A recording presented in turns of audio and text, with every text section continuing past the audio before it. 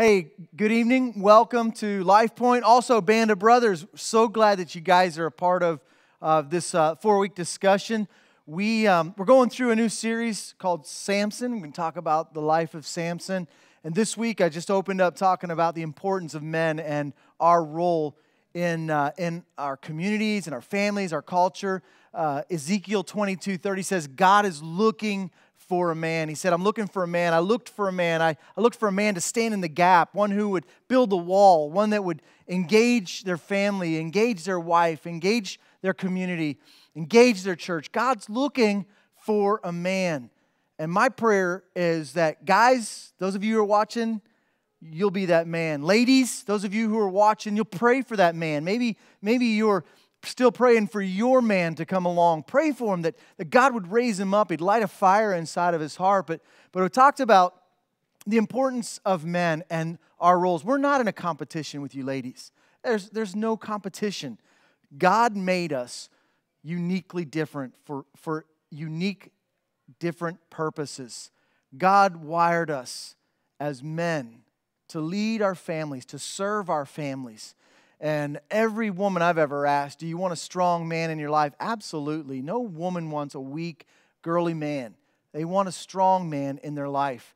And how do you maintain that strength? Where does that strength come from? And that's what we've been talking about. We're looking at the life of Samson, and today we looked at the three things, those attitudes, three attitudes that cause a strong man to be weak, because we have such potential. We have such an amazing potential in our lives that God built into us.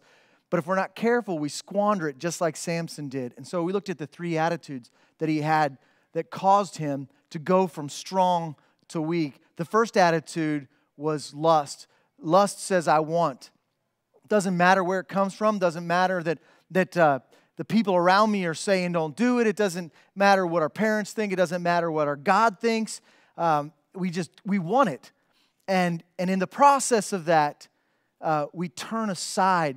As we look at Samson and what he did, he turned aside and he looked at that carcass, that lion carcass that he had ripped to shreds. And the second attitude is, I deserve it. This attitude of entitlement, that I deserve this because I work hard, or I do this, and so I deserve to look at porn, or I deserve to have an affair, or I deserve to take a little from the job and skim a little off the top. I deserve, and this entitlement attitude will make us into weak men. The third thing we looked at is pride. Pride says, I can handle it.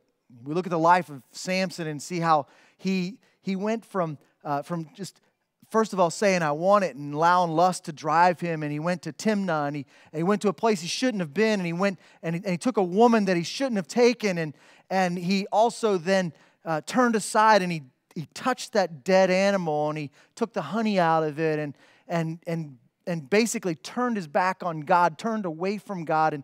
And then he had this attitude of, I can handle this. I can handle it. And this is something that causes us to self-destruct, guys. Ladies, this will cause your man to self-destruct. This attitude that I can handle this. I can do it. And all along, Samson he still had long hair. He still looked on the outside like he had it all together. And sometimes, guys, we look like we got it together. We act like we got it together. But in reality, we turned aside a long time ago. My prayer for you is that you'll turn back to the Lord.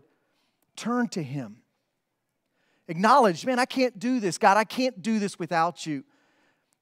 The thing we deserve is death. It's all we deserve. But because of God's grace, we don't get what we deserve. We get His love. We get His mercy. And so turn to God. Hope you have a great time tonight in your discussion. I'm sure it's going to be interesting. It's going to be great. Pray for one another. Love one another. Encourage one another. God bless you. Have a great week.